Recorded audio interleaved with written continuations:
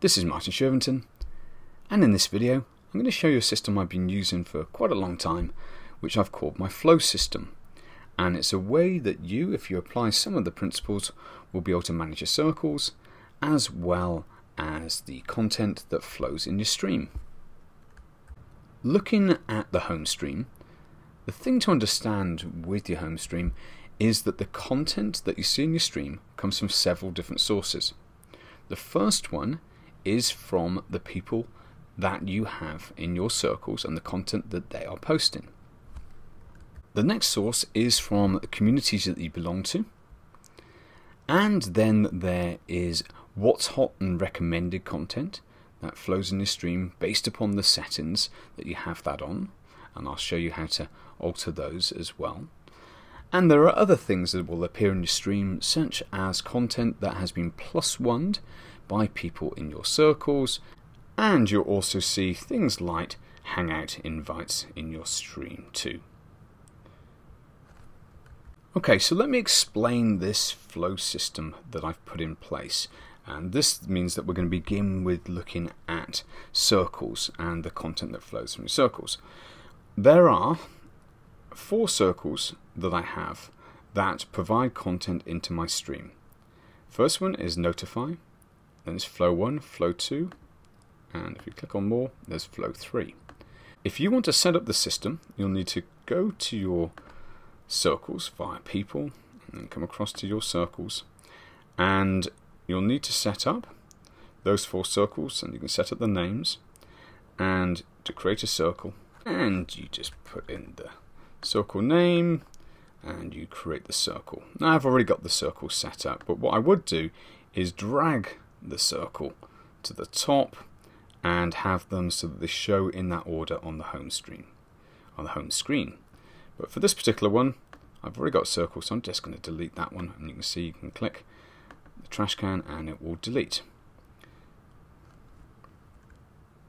Okay, so the next thing you need to do is decide who's going to be in these circles. Now the first one, the Notify, are the people that I want to see every post that they share. So these are the most important ones. Now the Flow 1, and you'll understand this in a second, these are the step down from that. You don't want every single thing to send a notification when they post it, but you want to see most of the content in the stream. The next one down is you're happy to see some of the content in your stream, and the next one down is that you want to see a bit of the content, but not as much as Flow 2 or Flow 1, and you certainly don't want to have them on Notify. That's the basic structure that you need to set up within your circles, and you can always add people in, and if you remember, you can select a group and you can drag them into particular circles. You can also, for instance, if you hover over, you can see where people are on by the bolding, and sometimes I may have people in more than one circle. Okay, jumping back to the home screen, if you click on Notify and you have the people in that circle, what you need to do is check out this area. If this is on, then you receive a notification, and guess what, if it's off, you don't. But next to it, if you click, you can either show posts in your home stream, and the amount can be more, standard, or fewer, or you can uncheck it and they won't appear. But for Notify, I want the more there as well. So that's the first thing, so Notify is at the highest level. Next one across is Flow 1, and with Flow 1, I don't want them on Notify, but I do want them in my home stream, and I want the most amount.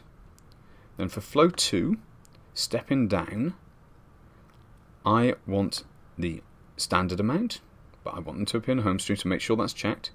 And then for Flow 3, as you can see, click and it's got shown the home stream but fewer posts.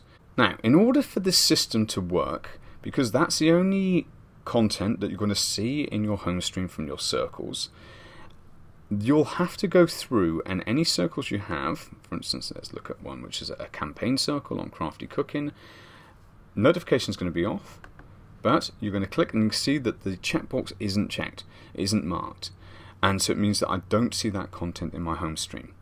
Only the Notify, Flow 1, Flow 2, Flow 3 will show up. If you don't mute, then you find that content will flow in and you're not quite as in control as the stream as you may like. Let's now look at the next source of content in your stream, which is from communities. It's very similar as a process that we've just done for communities. You can decide if you want notifications on, and if you click on the gear, you can choose whether you have any of those posts in your home stream and the volumes of those posts. And I may like to put this one up. If you are a member of many communities, you'll need to do this for every community. So go across to your community list and then just choose a community. For instance, a Google Plus Help community, and because there's a lot of posts in that community, you may decide to have them or not to have them in your home stream, and then choose the volumes. So you can see here, I've got a standard volume for that content in my home stream. And you'll need to go through every community and adjust the settings so that it works for you.